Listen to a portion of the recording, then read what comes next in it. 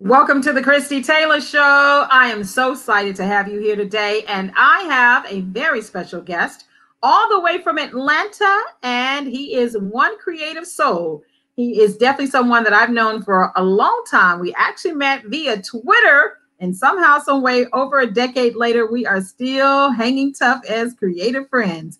Let me tell you more about my special guest, Jamal W. Hankins, Skyber Glyph. I probably said that wrong, but we're going to get it right. Jamal W. Hankins, who resides in Atlanta, was born and raised in Brooklyn, East New York, the youngest of three. The flame of creativity was sparked early in his life, most in part due to his parents. They were both avid readers and film enthusiasts. And let me tell you, his dad loved sci-fi. His mom took to thrilling books of crime, horror, suspense, and mystery. And Jamal spent many years sampling, enjoying, and studying all of these great things that influenced him and set his imagination into a creative frenzy. Now, he's combining those elements from all of his influences. Jamal writes dark tales of drama, fantasy, horror, and science fiction. His characters are birthed into deceptive and unforgiving worlds to fight for survival because that's just the way he likes it. Oh, yeah. Within the instinct to survive, we can all find ourselves being transformed. Welcome to the Christie Taylor Show. JW Thank you. I wanted to improvise so much. Now, you know, I always mess up your handle. Oh, yeah. Glyph. That's correct. Scriber Glyph. Just think of like hieroglyph, Scriber Glyph. Oh, all these years and I never asked you that question. How do I? Now, let's talk about the fact how we met, because we are social media friends. I have yet to actually, other than through virtual, from Skype to Google Hangout to Zoom to ever meet face to face. But how did we meet again? It was on Twitter, and we met from someone else that we kind of both knew. And she contacted me and said that you were looking for some help, or you were trying to like set up a group or something like that. And so she gave me your Twitter handle. And so I reached out to you and, asked if you needed some help. And you said yes. And it started from there. And the thing is we were trying to find like other screenwriters and novelists and other writers who were on Twitter, because at that time, Twitter, way before what it is now, was really the place, kind of like all the other platforms when they first get started, the creatives and everybody who's just kind of low key hanging out.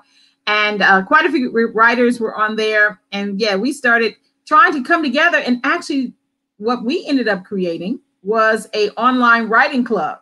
And TFW scribes, television, film, and web scribes.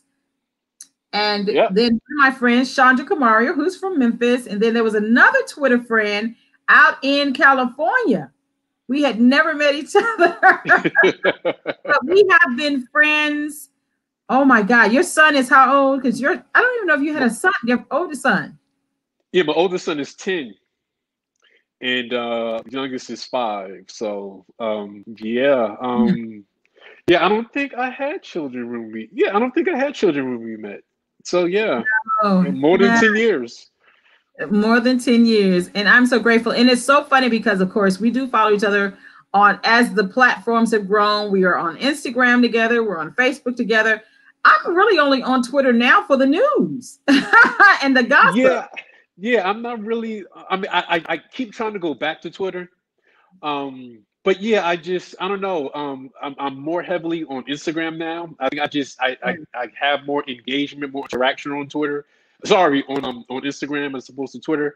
Obviously I still have my account, but yeah, I don't know. It's different now than it was back in the day. It's just, I don't know. I don't have that same connection to it. Well, definitely, I do know over the last 5 years, certainly, when the news organizations and the politicians took over Twitter, it's another animal altogether. And we won't name any names, but yeah, one person that I'm not looking forward to call it out anytime soon, but hopefully, his Twitter account will be active, but he'll probably still keep up a lot of noise. But it's in his nature. It's in his nature. But let me tell you this. Let's get to one of the things that I want people to know about you, okay, is the fact that your name is Jamal W. Hankins, but in our writing circle, we call you J Dub. So if Yes. in the event that I call you J Dub in this interview, I want them to know why I'm doing that. I mean, So you made up the name, so. I know, right? Okay, Jamal, reading your bio, I finally discovered why you write such dark work. All these years, I was like, what? We were like, okay, we need to go check on our friend in Atlanta. But let's talk about your early influences. Well, a lot of my early influences. I mean, growing up, I mean, my household, we loved like science fiction and horror. So I grew up watching horror, Friday the 13th, Halloween, Hellraiser. I grew up watching those things like normal, and it just got into my blood. Then my mother, she loved reading Stephen King, and other books of horror. So that element was always there: science fiction, horror, fantasy, and as you said in my bio, mainly coming from my parents. So yeah, so that's where it came from. I just kind of grew an affinity for people literally fighting for their lives, tooth and nail, trying to survive. And that always stuck with me. One thing I love about your writing, because is the fact that you do develop very complex characters. And one thing I want to say that in our writing group that we are actually resurrecting this year after almost a 5-year hiatus after your birth of your second son. We are looking forward to exploring a lot of your worlds. But I kind of want to also anchor this interview into the fact that beyond your early influences, you also had influences by hip hop, also graphic novels and anime. Let's talk about that. It pretty much I pull like I've always said everything that I like to partake in, like I said, music, horror, film, writing. I also like to try and produce those things. So in terms of anime, my father, thankfully, he would go to the video store and he would sometimes come back home and he would have rented some anime for me, and so I fell in love with anime because it was so different from, I guess, mainstream American cartoons. Even though a lot of American cartoons were actually Japanese imports, it just redubbed. But yeah. So I mean, that's where that yeah, I can kind of put that on my father. Also, video games, um, yeah, video games, anime. It was just a lot, just a lot of things that um it was just so much creative energy back then. And then, like I said, especially with hip hop at that time, like the '90s era. And I just wanted to pull all those things together. Like I said, I like music, so I try to make music. I like anime and obviously comic books and reading novels and things like that. So I want to do that as well. The way I read certain books and the way they made me feel, the way sometimes you can get lost in the book, lost in the world of a story. I wanted to do that as well. I wanted to create that as well. So that definitely fueled me. And like I said, my mother had an extensive library of books, so I always had something to pull from.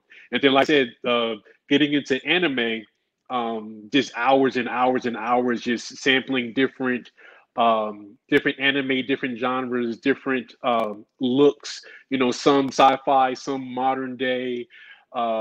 These complex characters. So yeah, just all of those things just pulled together, and then luckily, thankfully, I had a small circle of friends, and they were all just as creative as I was. So This is when um, you were living in Brooklyn, growing yeah, up in exactly. Brooklyn. Yeah. So one of my best friends, who I'm still friends with now to this day, we've known each other probably since like first or second grade.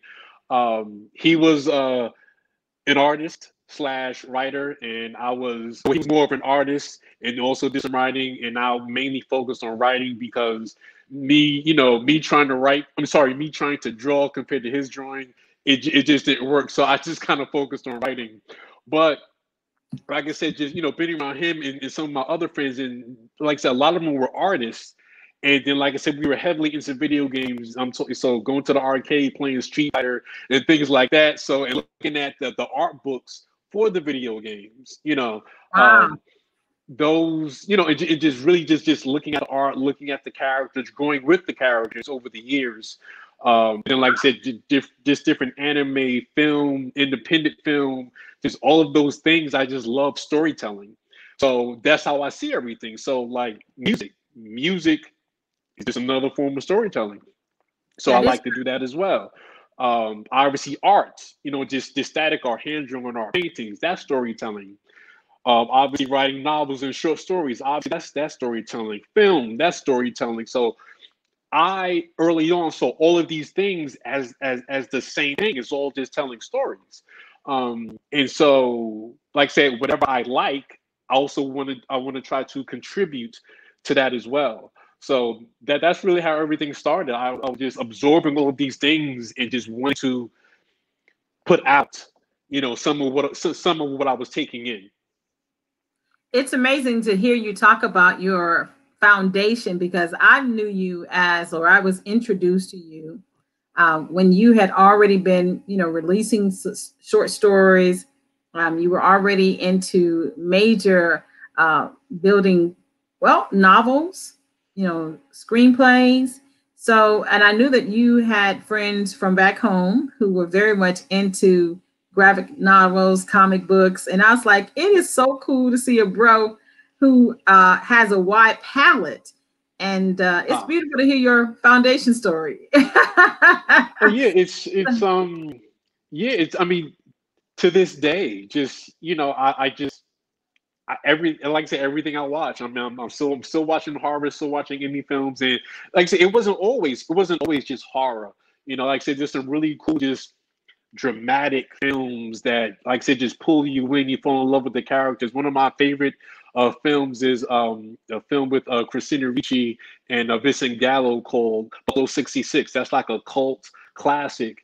I would just, and that's another thing. I would just sometimes just catch movies on cable just at night, and it would just suck you in. You ever caught a movie, just you can't sleep or whatever, it's just real late at night, you just flipping through the channels, you land on the movie and you start watching it and then you just get engulfed in it. So once Yes. again, I wanted to create that as well. I wanted to create that experience for other people.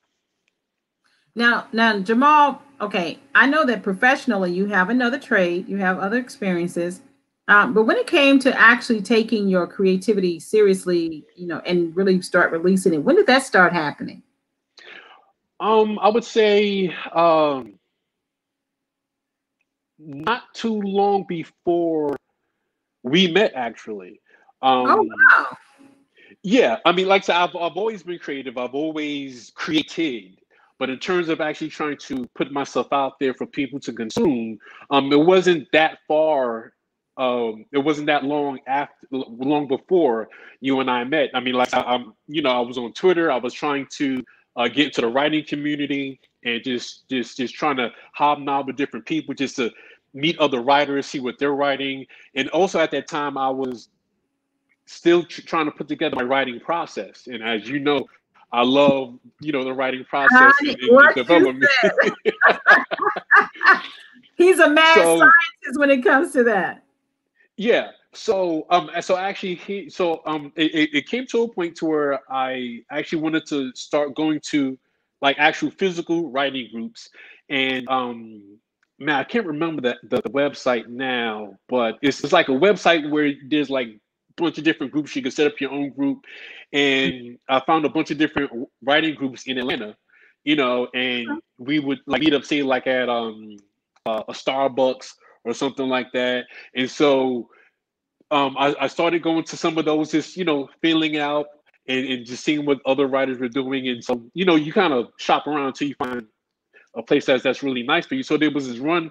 one author. She was an independent author, and she had actually like rented out a space so she could have her writing. So you could go there. There was a big table. We would sit around the table, share our stories and things like that. And at that time I was working on a story called Mother's Little Helper. And Yes. Yes. And I remember she, yeah. And so she was just like, hey, why don't you publish this? And I was like, huh? What do what do you mean? It's like, I mean, obviously publishing was in my mind, but it was like kind of just eventually, down the you road. know, Right, right. exactly. But she was a self-published author. So she was like, yeah, so she gave me the contact information for an editor that she used.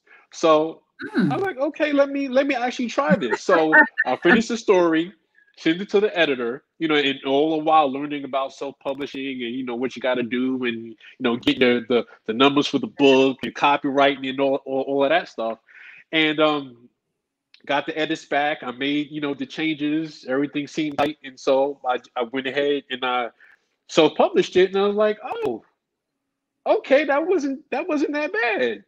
I can do this When again. did you publish that? What year was that? 2000 Oh what? wow. It's been a minute. Yeah. I And I wow. I always want to say when I look, maybe yeah, like 2012, 2013. No, wait, yeah, wait. it's been a minute. Yeah. So not that. So did I do that before we met or?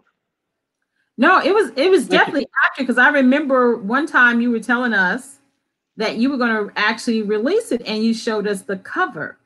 Okay. Okay. Because during that time I released like two others after that. Because I was in a groove at that point in time. And I have all these other stories. So I released Mother's Little Helper, which was a horror short story. Then after that, I released another story called Push, which was kind of like a psychological thriller. It was set in Brooklyn, New York, and literally in the neighborhood I grew up in. I based everything there. That was really fun to write. And using, because a lot of times, I was writing science fiction and fantasy and horror. So in Right. most of those things, everything is made up.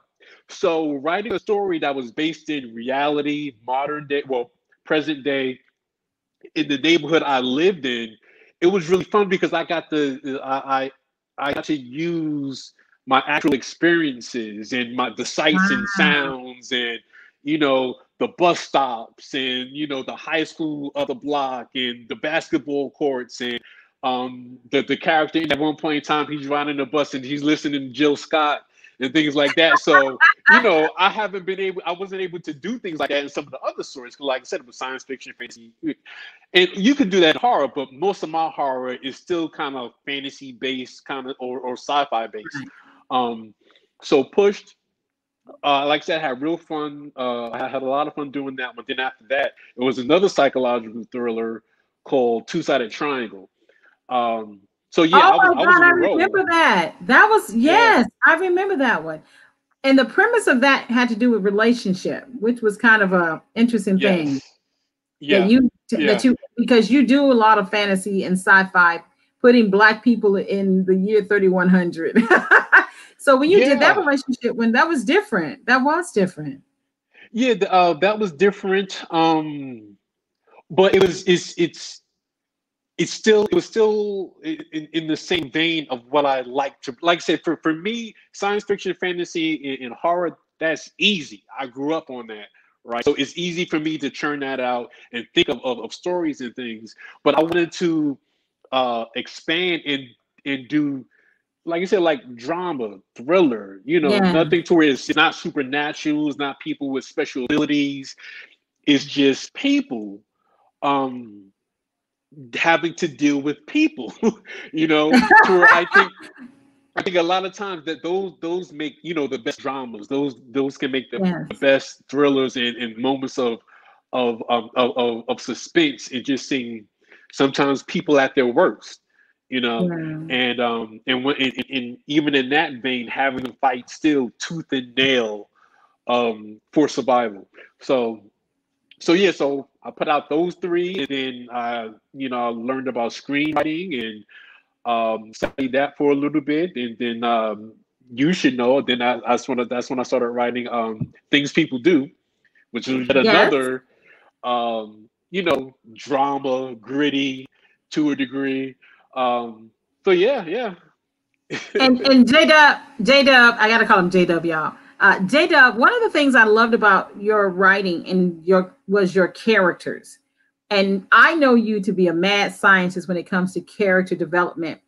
Let's talk about your approach to that, because what are you really looking for when you're developing your characters the way you do it? What I'm looking for, I want my characters to be multidimensional because people are multidimensional. I never really like characters that one dimensional, cardboard cutout. I even hate literally I hate in stories where you have like supporting characters. And to me, this mainly comes across in film. And I understand film, it's a short medium, have a short time frame to try and tell a story. But in a lot of films, I never like the fact to where like the supporting characters, it's so Reflect painfully obvious that they're just there just for the to help the main main character. character. And it's like there's no effort. I mean, there's no real effort to flesh them out. You don't really get to know their story. And I understand it's a film, so it's different. But the depth that you can go in a novel, right? I want that depth everywhere, if possible. So that's the main thing I'm looking for when I'm developing a character, is just for them to be multidimensional. So oftentimes when I'm developing a character, I'll try and think of, okay, so let's say their habits and stuff, their activities, their interests. I try to look at it sometimes, okay, well, what do they do professionally, right?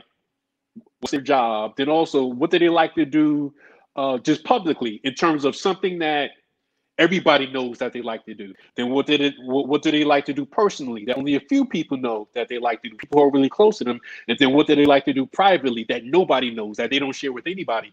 And part of that is kind of a technique or a way to kind of prepare yourself to where no matter what situation your character is in, you have a good idea of what they most likely would be doing. Because sometimes when you're writing, or I've heard other writers, say, okay, I got to do this scene. And so what should the character be doing? Because like they only know either their job or, what they're going to do in the story. But just as a regular person, they have no idea what they would be doing.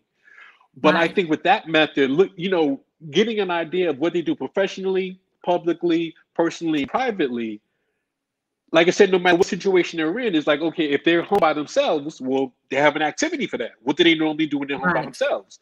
Privately. So it could be, everybody had like those guilty pleasures. So it could be watching like a reality TV show, or it could be lounging around the house naked, eating ice cream or whatever. But you already know, it given how the scene is going to start, or where the scene is, you have an idea of what they most likely would be doing. So let's say if in public, right? Let's say they like to talk about other people or make fun of other people, right? So if you have a scene of them in public, that's something that you can kind of thread through that scene, and then when you're faithful to that, it becomes a natural trait that the reader begins to associate with that character, so they begin to feel multidimensional because, in this situation, they do this. In this situation, they do that. They're not doing the same thing in every situation. So really, like I said, it's just, I like for them to be multidimensional, because that's what we fall in love with, really, I think, when we are reading stories or watching a film, is when we're able to see a range in a character. Now, obviously, in certain, say, like action films or things like that, a lot of times the characters kind of one-dimensional, and for that, it's kind of fine because, okay, it's an action film. What do you expect? But I think, but with that point though, because I know that you do like to put a lot of meat on the bone of a character, even the supporting characters and the characters that surround them, because it's almost like if the main character has picked their friends need to in some way be a reflections of them, even if it's someone they work with. Everything in the story should be supporting, yes, the overall mission of the story. But at the same token, what is the world? I mean, I love how you build worlds. And I think because you do exist in a lot of sci-fi and fantasy, and that requires, as a writer, a lot of development. Like if you're writing like the one you're working on now, you have to Yes, create iteration zero. the entire world that they're in, the time and the century and the philosophies and the religion and the worldview that is not quote unquote based in the present day. So even when Yeah. it came to you developing those side characters, supporting characters, those the coffee hop, the person that you just see randomly in the street, that everybody was very, very well flushed out. And I've always enjoyed that. But with that being said, I want you to kind of share a moment, part of the Okay. process. Because one thing I love about you is that, yes, you think about that, but then you create actual processes to help you reach that conclusion when it Yes. comes to development. So, and that came from uh, obviously early on in writing, constantly getting stuck with certain things in terms of trying to put a story together. And you're writing, and then you get to a particular part, and you're like, oh, I didn't think about this, or oh, I didn't realize that, or oh man, I need a character for this, or oh, I don't even know how this works. So so I got tired of getting stuck, which I found to be getting stuck unnecessarily. So what I set out to do was create a process that would allow me to consider as many realistic options as possible when I'm putting together a story. And not that every story has to have all of these categories ticked off, but it just asks you to consider, you know, do we need this? And if not, okay, great. You don't have to put anything there. But it could be a point to where it's like, hey, do we need this? And you're like, you know what? We just might need that. So an example, the way I set up things, I have like buckets or folders for when I'm starting a story. And so they kind of go down a list there. Okay, obviously it's the characters. Then you go into like races and cultures and organizations, locations, the world, sciences, technologies, items, weapons, things like that. So Special powers. yeah, special power. So that way, like say, if I'm doing a sci-fi novel, right, and I'm going to a degree down my list, and I come across um, the vehicles section, right? Like in this story, the main character, she has a vehicle, a particular strike ship that she flies, right? And it's like, oh, I have to develop that. Oh yeah, okay, let me get on that, right? And then you go to organizations, right? And if this is a fictional world, there will be some organizations that would exist, right? Especially Right. in this story, there is a particular organization. So okay, well, I have to develop that. So like I said, it was just a way for me to, as I come up with ideas for a story, right? I could just be brainstorming, and as I get ideas, I drop them in these buckets, right? And everything will be kept together. And then, like I said, really is just about just asking you, hey, do we need to develop, you know, uh, a culture, a particular, like, say, like alien culture? Do we need to develop that? Do we need to develop, or say, like any particular items that are used in the story? Do we develop these items? Do we need to develop these weapons? Or is there anything special about these weapons that's different from, regular everyday weapons that we need to take a look at and develop? So really, it's just like I say, it's a list of categories that you just go down and you consider. Do I need this? Do I need that? Um, and as you put in items into these categories, your world will naturally start to build.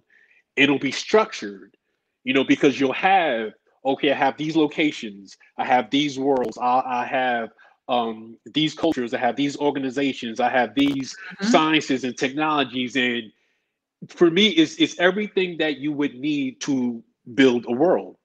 So Mhm. then I'll also move that on to in terms of developing a character, right?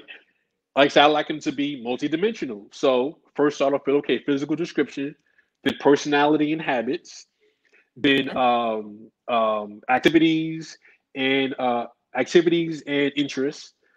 Then there's abilities and disabilities, and that's another thing. When I thought about the ability/disability category, I really like that. Now, when I say ability, I'm talking about, say, like somebody is is good at convincing people of things. They're like a natural salesman. Persuasion. Correct. Exactly. Great To me, persuasion. that's an ability. Not a special ability like I can fly, but it is an ability that can be unique to a character in your story. Right. But then also, I have abilities/disability. Right. Most of the time when we're developing characters, we're not thinking about disabilities. Right. But if I come across that category, like, oh, wait a minute, could they have a disability? If they had a disability, what would it be? And then that could add another layer of depth to your character. They could have, walk with a limp. They could have a chipped tooth, or not that a chipped tooth is a disability, but they could a list. be missing a limb. List. Yeah, right, exactly. Right. And that's something that most likely you would never have thought unless that disability came with the initial idea of the character in the first place. So Jamal, I want to introduce this thought. Oftentimes when people are writing in any storytelling medium, when it comes to character development, particularly when it comes to film, I'll say it like this, because a screenplay is not a final product. It's actually the blueprint for a movie that someone else is going to take your blueprint and turn it into something. When you introduce, let's say, in a cinematic work, a character flaw, a disability, it also needs to really be important to the story. So like if you add, then you could use that disability and or ability to help actually shape the character and the decisions they make as they're going along in their story. And exactly. Yeah. And like I said, I think it can also make your character seem that much more unique. Because like I said, 9 times out of 10, if you look at most of the characters in most of the books or films, for the most part, they're all able-bodied. Right. And like I said, and a disability could be stuttering. It could be a cognitive. They could have a certain level of thinking process or whatever. But to me, it's just like, I think of one character who they made that particular malady an important becomes a character itself was the TV show Monk. Yeah. Yes. Exactly. Yeah. Exactly. And that became a charming aspect about him. Yes. And it made him different from other characters. So. Like I said, I like to so I put these things together. I put my process together to help me think of these things, because like I was finding that naturally, like I said, all of my characters, not all of them, but they were, able-bodied, and there was, but there's always a way you can make them more interesting. So another category that I have is history/big secret, right? So obviously history is the background of your character. What's their backstory? How did they get here? Right. But also in obviously in doing that, you can do, okay, well, they grew up here, and they like this, they had a hard life or whatever. But then the concept of a big secret is like, once again, that's another thing that you probably didn't think about. But you can ask yourself, well, if they did have a secret, what would it be? What would it be? And so being that you just came up with their backstory and where they are at right now in this particular story, present time, is like, could they have a secret that they don't want anybody to know? Which, as you said, could become a part of the story. It can help drive the main story depending on what that is.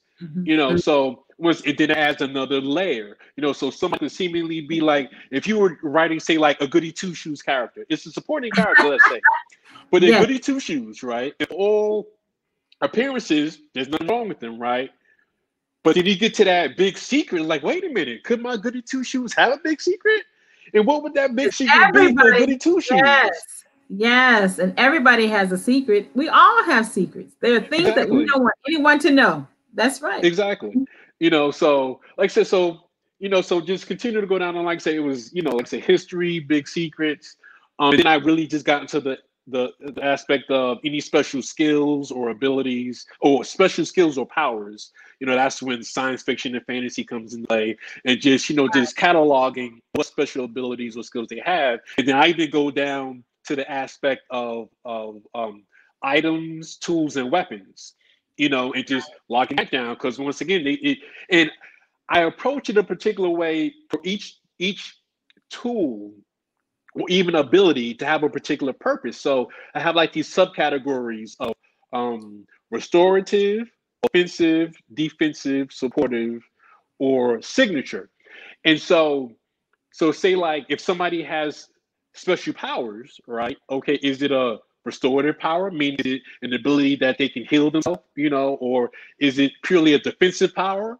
Is it purely an offensive power, or is it a supportive power? So once again, just asking you to think a little bit deeper into their abilities, and why do they have it? What do they use it for? And the same thing with their items, weapons, and tools. Is like, are they like I said, restorative tools? Like, do they have like a med kit or something? Just once again, Right. depending on what the story is. They could be Thor. Thor has to have the hammer. Exactly. Thor Yeah, has and to have the hammer. you have to write that down. So once again, Yeah. for me, it allows me it allows me to think about my character in a multidimensional way. So if I get the initial idea of them, and as I start to go down this list, and I'm answering these questions because I have them in the form of questions, right? And so I'm just answering these questions, and then before you know it, it's like you have a multi-dimensional character. So even when it comes to say like their particular storyline, right? When I'm developing a character storyline, I have like these 16 different once again categories, right? That helps you to put their storyline together from beginning to end. So, in the beginning, it's obviously its goal. What do they want to do? Motive. Why do they want to do it? Payoff, right? Payoff is what do they gain if they achieve their goal, right? So Good. somebody's, goal could be to win $1 million, right? And it's like, okay, so what's the payoff in that? Because the goal is to win is to win the $1 million. Okay, you get Right. that, and how does that? What's the payoff? Which basically is asking you to go deeper. What else do they get out of this, right? So that way, Because it's that's not true, just because even when whether we're reading a book, watching a movie, or a stage play, the character's goal or whatever they acquire is really for something, even if it's tangible. I mean, we say we want $1 million, but why do we want $1 million? exactly. What's the why behind it? What's the why behind it? Now, JW Hankins, we're going to be right back after this, and I want to find out more about what you're working on right now and ways that everyone can keep up with you.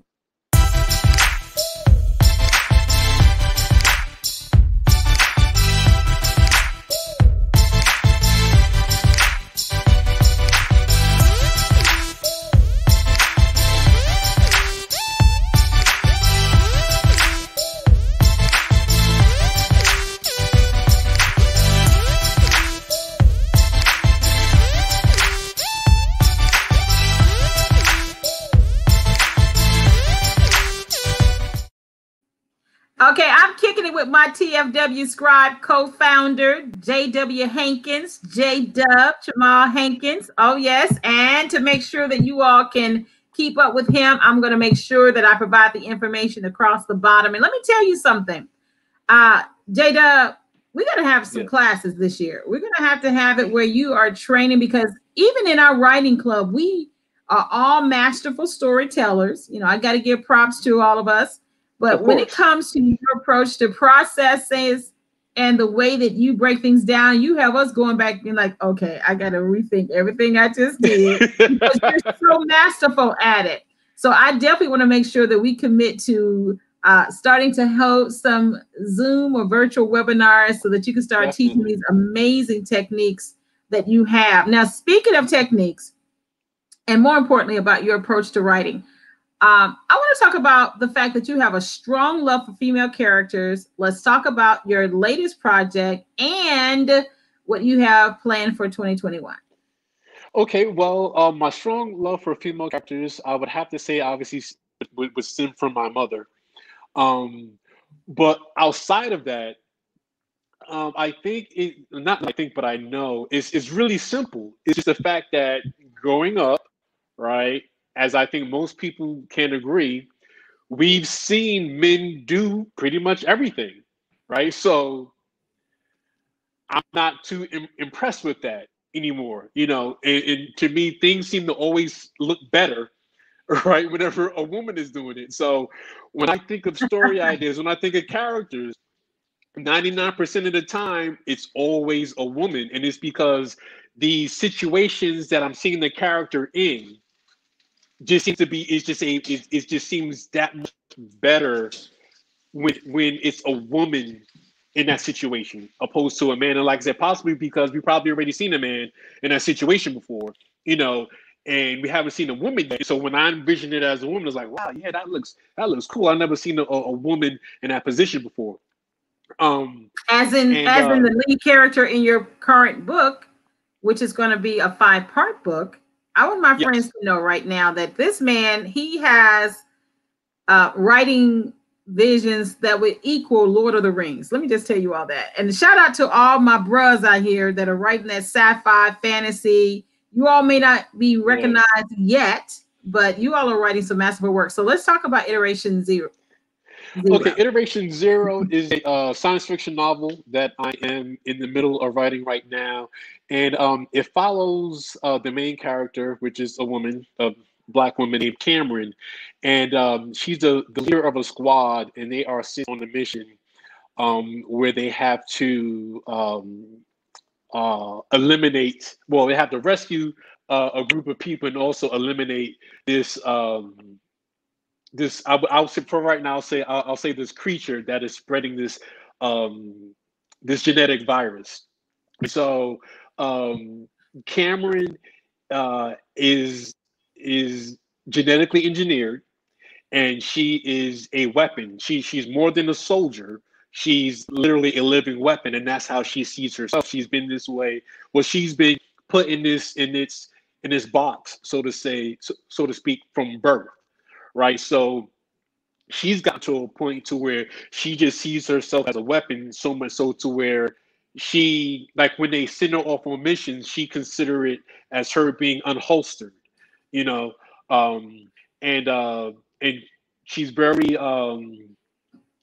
cold-hearted to the point. This is the mission, we're going to get it done, because that's all she knows. That's her life.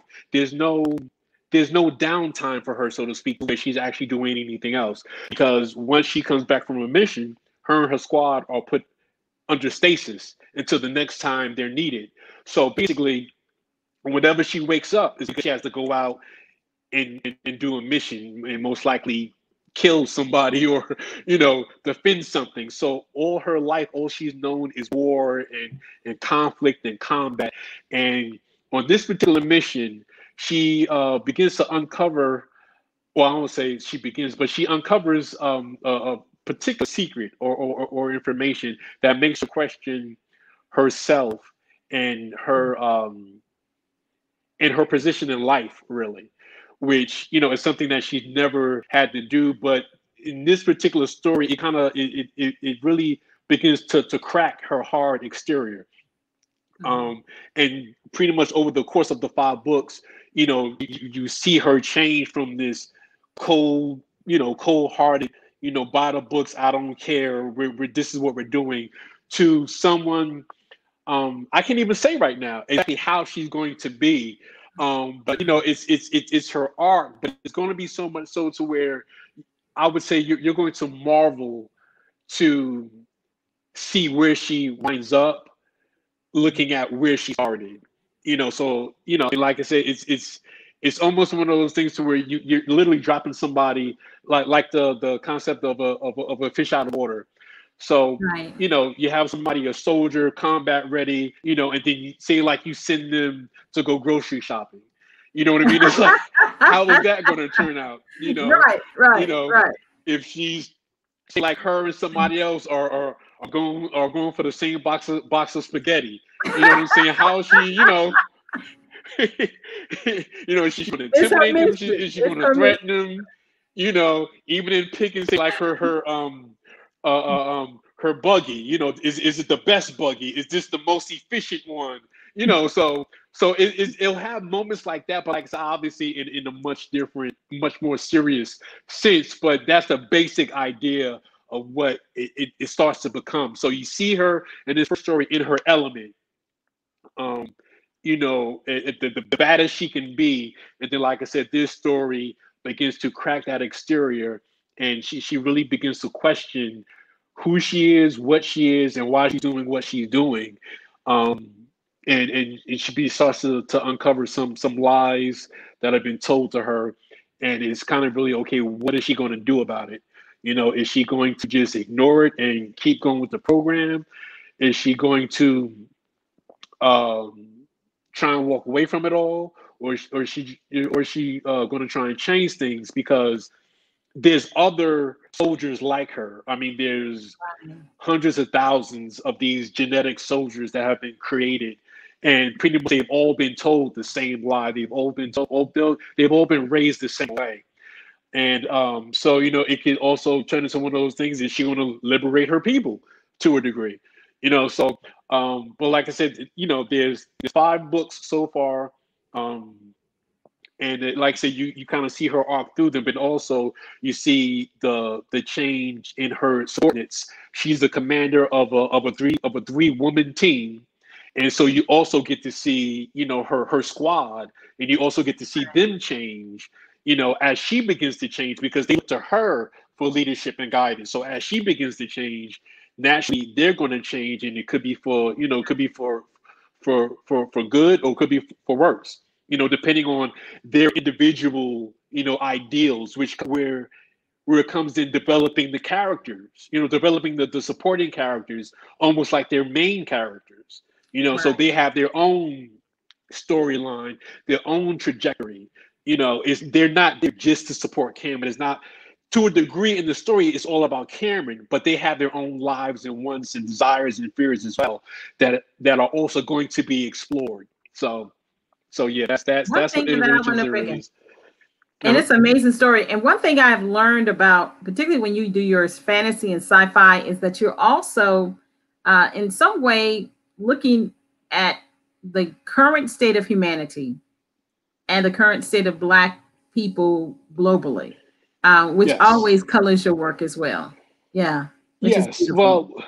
Well, one funny thing I want to I just want to mention is very early on, when I was creating character, like I said, with one of my good friends, and at that point in time, like, the characters that we created, they were like to a degree, like our age. They were, in Brooklyn. They were wearing, hoodies and Timbs and things like that, but they had, like, special powers, right? So, but we really patterned them off of us and in our environment and hip hop and things like that. But the one oddity that we didn't even realize when we were creating them is that they all were white, right? So, like I said, you have them in, yeah, Wow. they were all white, right? And one day it just hit us. It's like, why are they all white?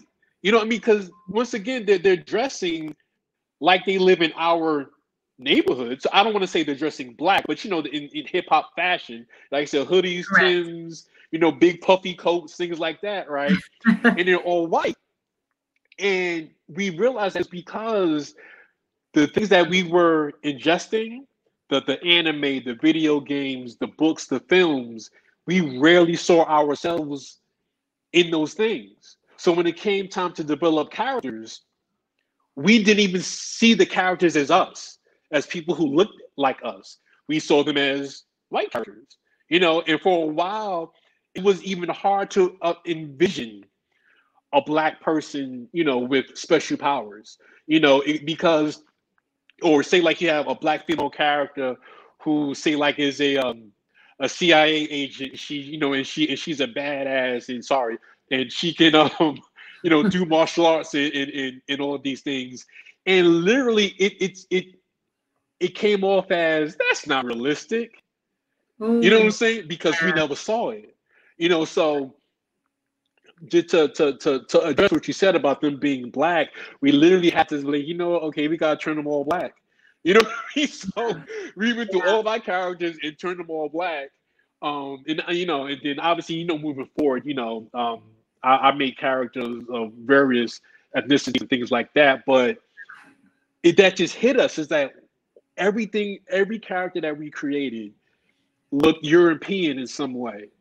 And like I said, that's because the influences, some of them were even Asian.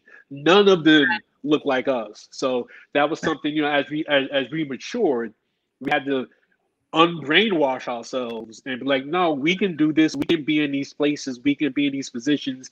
We can have these abilities in these jobs and things like that. And it's not unrealistic, so. It's not unrealistic. So I have to say that has been a journey for a lot of creatives, particularly in the end of the 20th century, of really beginning to see ourselves in our art that wasn't always just oppressive in nature, or victims. Of course, I think a new generation of creators are being influenced by definitely the DC world, the Marvel world, the Black Panthers, the show that I was in love with. Oh my God, I can't, Black Lightning. So we're starting to see ourselves in even sci-fi. Of course, we know Octavia Butler, but her work was never created visually for us to have visuals of it. But I think that we're benefiting even from this new renaissance of being able to have the visuals to support the ideas in our mind. So here's to great storytelling for all ethnicities, but definitely we can put ourselves in our world. So 2021. Exactly. Okay, 2021. I'm trying to get iteration 0 done. I have some goals set thanks to you. Set first quarter and second quarter goals. To really try and get that out there. This first book. Also, I want to inspire other people, to write and kind of share what I know. So, on my Instagram account, I'm going to be at least, I'm going to try to do it at least once a week. Just share some little tips on how I do things. I mean, it may or may not work for you, but a lot of times authors or aspiring writers don't know where to begin, don't know where to start, and sometimes you need somebody to just put it out there. Some people don't know where to look. I mean, although we have Google, but even with that, if people are more on, if certain people are more on their on the social media, and if they could come across this type of information, in their natural setting, why not? As opposed to actually trying to go out there, and then maybe them seeing that will spark it in their mind to go out and search for whatever else they need. But yeah, just really trying to help other people, trying to get some of my other creative works out there. I'm doing some art. I do music, so I share music on my social media. I share my art on my social media. Even some of my philosophies about life and things like that. So in 2021, like the biggest thing right now is to get iteration 0 done, get that book out, and I really want to share what I know and kind of, teach what I know about storytelling and just to have that other perspective compared to some of what's already out there kind of standard that people follow. And not that stuff is wrong, but, there's no one way to write. There's no one way to write. That's so true. And so, some people may be trying to force themselves to use methods of writing that just doesn't work for them, And so I think the more, because I'll go on YouTube and watch other author videos and how, they talk about their process and just to see what other authors are doing. One, if I can, one aspect how that helped me was when I was going to one of the writing groups years ago. There was a black author there. I can't remember. I think his name was Isaac, but he mentioned the concept of a character's anchor, right? And I had never heard of that before. A character's anchor. So what a character's anchor is, their anchor is the reason why they can't leave the story, the reason why they just can't throw up their hands and say, you know what, forget this. I'm not dealing with this. I'm just leaving, right? And that obviously adds another layer to your character because obviously you have their goal, you have their motive, why they want to do it. You have their payoff, what else, what they gain. Then you have their stakes, which is what will they lose if they fail. And then it's like, well, what's their anchor? What's keeping them here? So even if it's somebody who's trying to fight for their freedom, right? Well, what's their anchor? Why can't they say, you know what, I'm just going to be a slave. I'm just, you know what, this is too much work. I don't want to die. I could just be happy as a slave. But why can't they do that? Right. And you can look at that in real life. If you say somebody, let's just say, is in a bad relationship, well, what's their anchor? Why can't they just leave? And then, like I said, that adds another layer, a deeper layer to your character as to why they just can't leave. So he's the mad scientist. He's the mad scientist. Yeah. He puts on the lab coat. He puts on the white lab coat. And I definitely want you all to follow him on all of his social media. Check out his website. He is a true gift to us as writers. And I am looking forward in my small way of sharing you with the world that I know.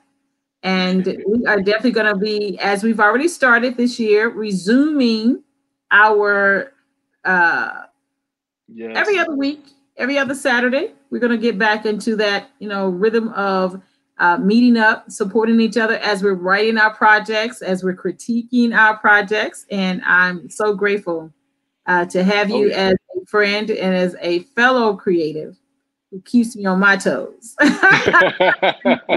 We keep each other on the toes because you're doing some things too. So, Yes. And you are supportive of that. And I am so grateful. I am truly grateful. Now, JW Hankins, thank you.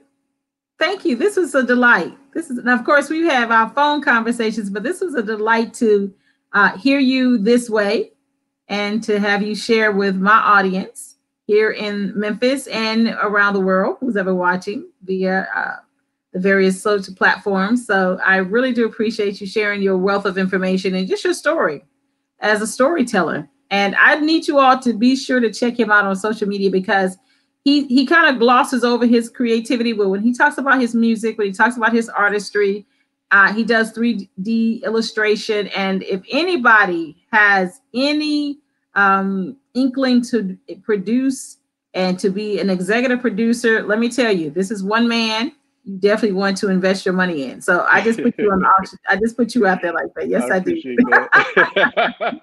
All right. So JW Hankins, anything you want to say in the wrap up to the Christie Taylor Show followers? Well, I mean, I'm going to thank you for having me on the show. Thank you for the opportunity.